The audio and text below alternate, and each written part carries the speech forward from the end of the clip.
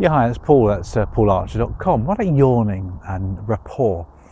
Now, many people know that yawning is something we do when we're tired, but you've noticed, of course, when somebody yawns and immediately you yawn back or somebody else around them yawns at the same time.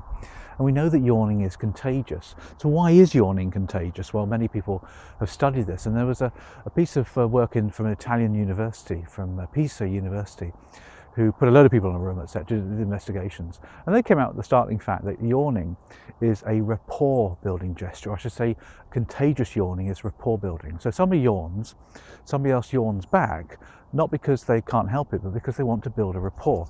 And we know this because building a rapport is about becoming like somebody else, becoming the same as them. And we've known this many years. We call this matching in NLP terms. So here's what you want to do when you want to build a quick rapport with somebody that you're going to meet face to face. So you rock up to them and you immediately offer your hand to shake their hand. Now, as you shake their hand, you measure their energy. As soon as you get their energy, you match it. You then look at their eyes and you measure how much eye contact they're giving you, and then you match the amount of eye contact. So you're calibrating them at that early stage. You then listen to them, because listening is an empathy building technique, isn't it? And then you pick up phrases maybe they like to use as well and match those. Not mimicry, but you pick up the odd word or two. Then you start to match their physiology, their general posture. Are they standing erect, or are they sort of slouched a bit? If they're sitting down, are they leaning back or leaning forward? You can match that very quickly and not be caught out as mimicking. Gestures. When they talk, they will gesture. That's what people do. You listen, you don't gesture back.